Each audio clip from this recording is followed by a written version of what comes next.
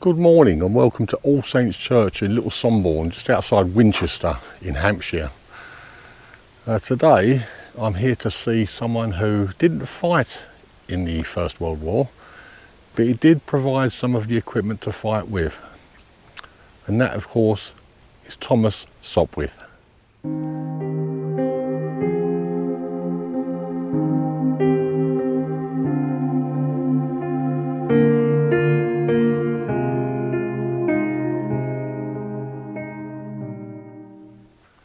Yeah, Thomas Sopwith, he was an airplane designer, had a factory to build World War I aircraft like the Sopwith Pup and the Sopwith Camel.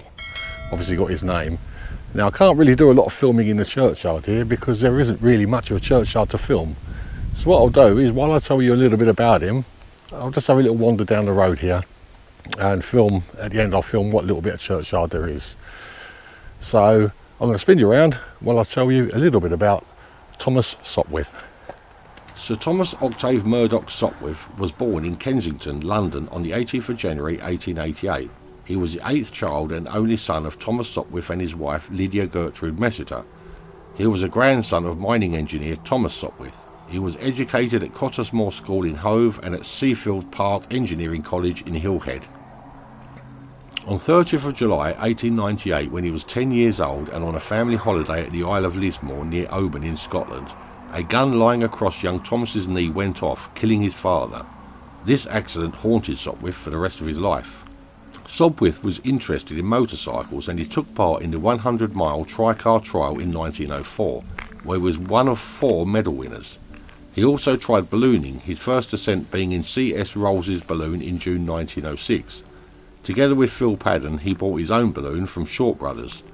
He was also a member of the Great Britain and national ice hockey team that won the gold medal at the first European Championships in 1910.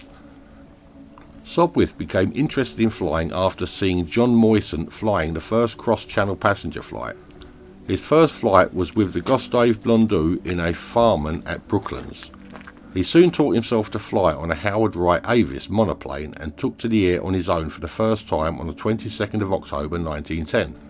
He crashed after travelling about 300 yards but soon improved, and on 22nd of November was awarded Royal Aero Club Aviation Certificate number 31, flying a Howard Wright 1910 biplane. On 18th of December 1910, Sopwith won the £4,000 Baron de Forest prize for the longest flight from England to the continent in a British-built aeroplane, flying 169 miles in 3 hours and 40 minutes. He used the winnings to set up the Sopwith School of Flying at Brooklands. In June 1912, Sopwith, along with Fred Sigrist and others, set up the Sopwith Aviation Company, initially at Brooklands. On 24th of October 1912, using a Wright Model B completely rebuilt by Sopwith and fitted with an ABC 40 horsepower engine, Harry Hawker took the British Michelin Endurance Prize with a flight of 8 hours and 23 minutes.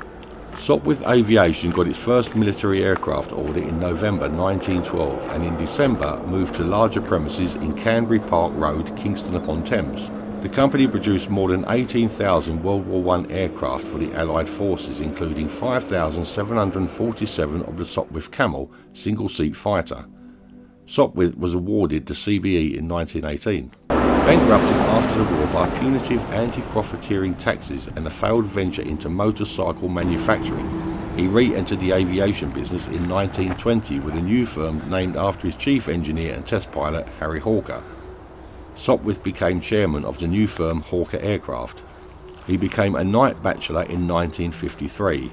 After the nationalisation in 1977 of the aviation interests of what was by then Hawker Siddeley, he continued to work as a consultant to the company until 1980. In 1979, Sopwith was inducted into the International Air and Space Hall of Fame at the San Diego Air and Space Museum. He was a member of the Air Squadron Flying Club. Sopwith challenged the America's Cup with his J-class yachts Endeavour in 1934 and with Endeavour II in 1937. In 1937, Sopwith received the yacht Falante, built for him by Camper and Nicholson's. In the Second World War, the ship was requisitioned by the Royal Navy and used as a convoy escort vessel, HMS Falante. After the war, the vessel was returned to Sopwith and he sold her to Norway in 1947 to become the royal yacht of the King of Norway. Sopwith married Beatrice Hort Ruthven in 1914, but they had no children. After Beatrice's death, he married Phyllis Brodie Gordon in 1932. Their son, Thomas Edward Brodie Sopwith, had success in car racing. Sopwith's house in Mayfair at number 46 Green Street, where he lived from 1934 until 1940, has a blue plaque. In 1940 he moved to Warfield Hall in Berkshire, which he had acquired the previous year. Sopwith's 100th birthday was marked by a flypast of military aircraft over his home, Compton Manor in Kings Somborne, Hampshire. He died in Hampshire on the 27th of January 1989, 9 days after his 101st birthday. His grave and that of his second wife Phyllis Brodie are in the churchyard of All Saints Church, Little Somborne, near Winchester, which is where we are today. Right, well, that's all the information I could get on Thomas Sopwith. But his final resting place is just here to my left, so I'll spin you around and we'll go and have a look at it together. Right, here we go, it's just up here in front of me. Very tiny little church, more like a chapel. Anyway, Thomas Octave Murdoch Sopwith, pioneer aviator, 1888 to 1989. Right next to him is his second wife, Phyllis Brodie Sopwith, 1892 to 1978. And that is the final resting place of Thomas Octave Murdoch Sopwith, pioneer aviator.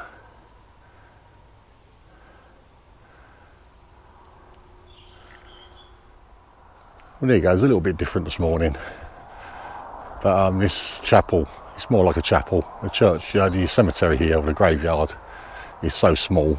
There's probably only about 25 graves in total. But anyway, I hope you enjoyed it anyway. If you did, please leave me a thumbs up. And if you haven't already, maybe consider subscribing, get more content. And if you do subscribe, don't forget to hit that notification bell. That way you will be notified every time I upload a new video. So that's it from Little Somborne in Hampshire. I'll see you on the next one, wherever I am. So bye bye for now.